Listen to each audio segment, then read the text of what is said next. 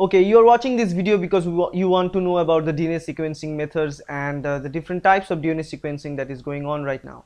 So I have different videos on the DNA sequencing method, that is the Sangar sequencing or Maxam Gilbert. So I will encourage you to watch for that, but this is going to be a brief overview of all the different methods of DNA sequencing, why they are used, their advantages, disadvantages, and so on. So let's begin with it. The DNA sequencing methods, according to my choice, I can divide into three different sections. Start from the basic DNA sequencing. Second one is, so let me start with that. One is the basic DNA sequencing. Second one is the advanced DNA sequencing, and the third one is the next generation DNA sequencing. So these are the three different types of DNA sequencing we are going to talk about in this video. Three different types of methods. So in the basic type of DNA sequencing, it was the earlier days DNA sequencing methods. For example, two major type of examples are present. For example, one is the Sangar method of DNA sequencing.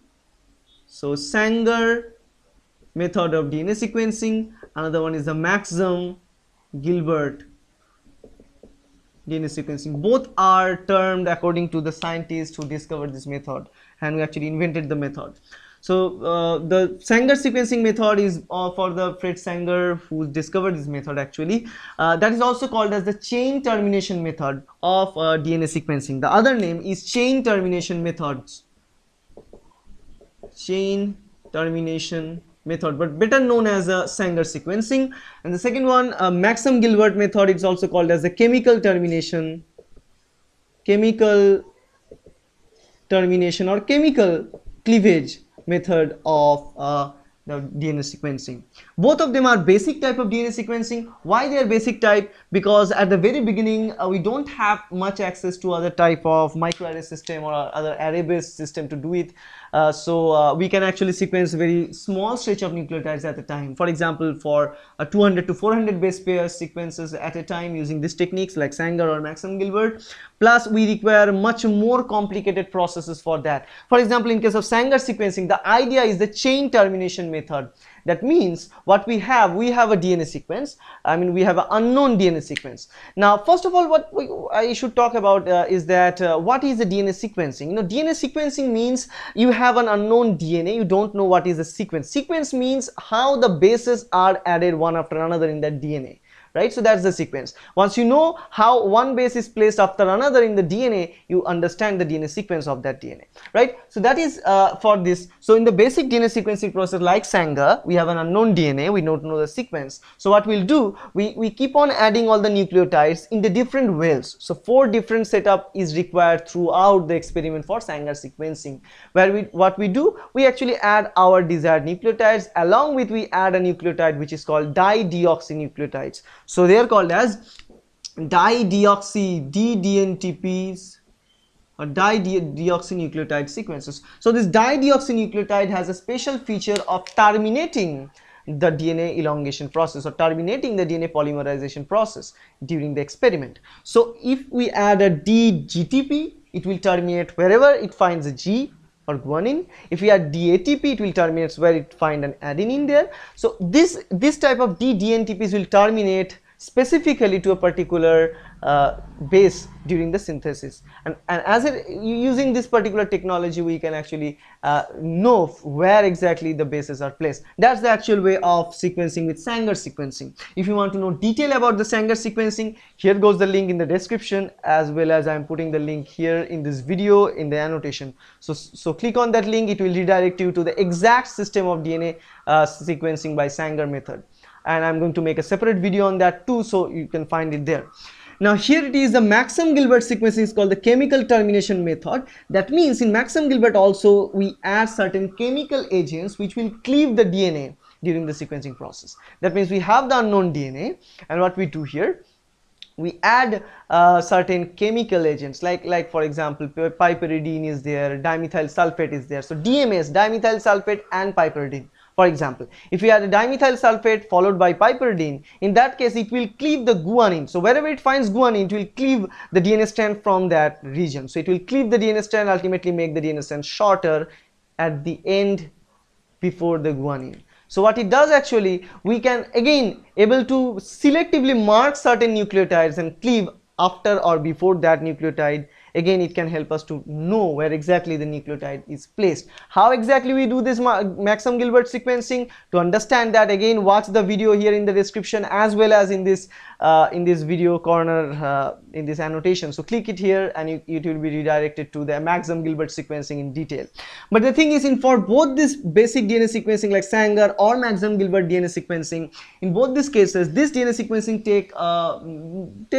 they won't take a very long time, but they are very much expensive, too much expensive. For example, for Sangar sequencing 1 million bases, it will cost 1000 USD for 1 million base sequencing. And what we have in human body, we have billions of DNA. So to sequence our human genome, it will take $1 million to sequence that. So it's not very much cost effective, right?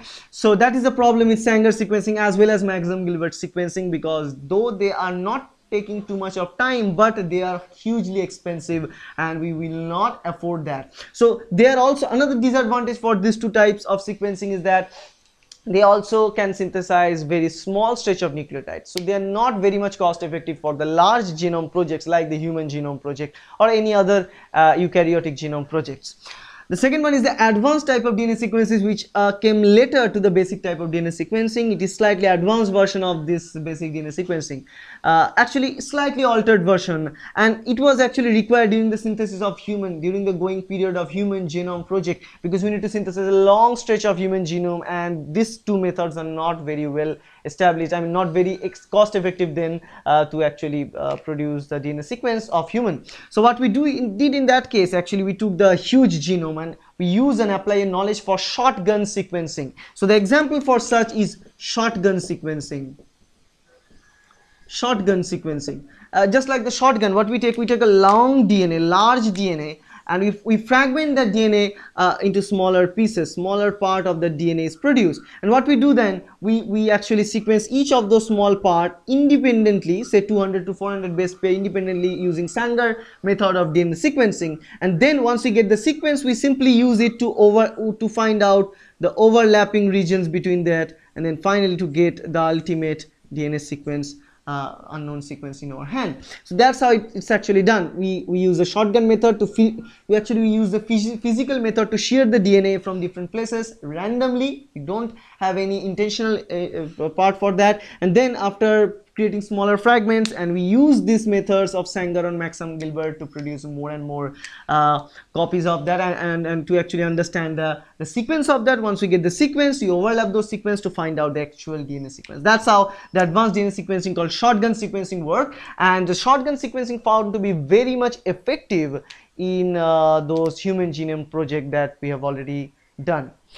Now, after this type of method of human genome project, people started to know that human genome understanding is very much important. So if you know your DNA sequence, you know everything, because that's the blueprint of our body, of everything that from what we eat, from what we talk, how we behave, everything is written there. So if you know your own DNA sequence, you know everything about yourself. So for that, it was a kind of revolution. I mean, it's a resolution for all the scientists and genomists, that we need to produce some very cost effective method to synthesize the human DNA, so that other people, common people, can do it. And the idea was to make a $1,000 sequencing project. That means it should not cost more than $1,000 to sequence every single gene of your body. So it's kind of very much cost effective, because it is 1000 USD for your every genome sequencing, compared to what we begin here, 1000 for 1 million bases is a huge improvement. And for this improvement to occur, we need to have a set of technology and also research going on. Still now it is not completely figured out, but it is going on, and hopefully in very near future we are going to complete that thing, and we're going to get our genome sequenced in 1000 USD only.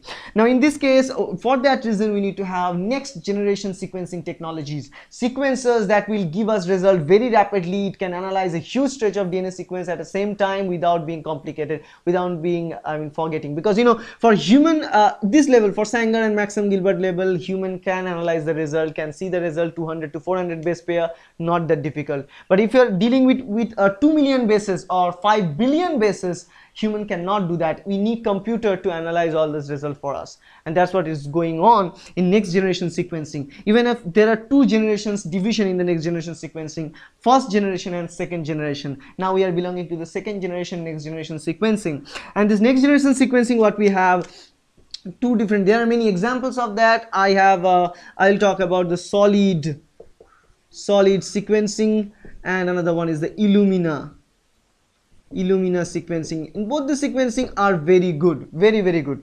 So so in both these cases, solid sequencing and Illumina sequencing is slightly, so solid sequencing is, again, in both this type of sequencing methods like next generation sequencings, they follow a rule, or another one, let's say the pyro sequencing, that's also there, pyro sequencing. These are the sequencing methods. So if you look at here, the pyro sequencing method and the Illumina sequencing method work slightly differently. For example, pyro sequencing uses a fluorescently tagged dye, which will help you to understand if a new nucleotide incorporated during the synthesis. So it follows the polymerization of your unknown genome. So if you use the unknown genome as a template and start polymerizing things, during the polymerization, incorporation of a nucleotide will give the fluorescence, and that fluorescence is detected, and by that fluorescence indication, that fluorescence signal is kind of directly proportional to the number of nucleotides added and which nucleotide is added. So that is the pyro sequencing method. And the Illumina sequencing method is called the bridge sequencing method, because in Illumina sequencing, what we have a slide and whale like structures like that, and we have different whales out there, traps out there, and what we add here, we add different types of, we add all those, there are different kinds of, oligos are added, oligonucleotides are already implanted in that, in those whales. And what happens, actually, we produces the sequence, the unknown region to be sequenced, we add some adapter molecules both the end, and that adapter is having a complementary structure with the oligos. So adapter will bind with the oligos along with the unknown DNA sequence. For example, let's say the blue color sequence is the unknown one here. So that's how it is, it was actually done. And then what we have, we can see oligos are implanted there, and our adapters are added in both the ends. And what it can actually do is that this DNA can bend over, and it can actually attach with this nearby, it can actually attach with the nearby oligo, because all the oligos are the same. So what it form, actually, it can form a structure like this bridge. So bridge structures start to form, and this way it can amplify a particular unknown DNA a huge number of times, and this is called the bridge. So this is a sequencing method for Illumina, which sequence a large amount of DNA in a very small tiny slide, just like very easily. But the thing is, for Illumina sequencing, it took a very long time. For example, 1 to 2 weeks is taken for sequencing those complete human genome. For 1 million bases, if we consider, it will take 1 to 2 weeks to give us the sequence. But still, this process is good because it is cost effective. Where the sequencing cost for using the Sangar method was $1,000 for 1 million bases. The same thing for the Illumina sequencing is 0.05 to 0.15 per 1 million bases. So you can see how many fold the cost is going down using Illumina sequencing. But the thing is, the machine, the Illumina sequencer costs very high, very expensive cost. So the starting cost is very high, but once we have that, then the maintenance cost and all the other costs goes very down.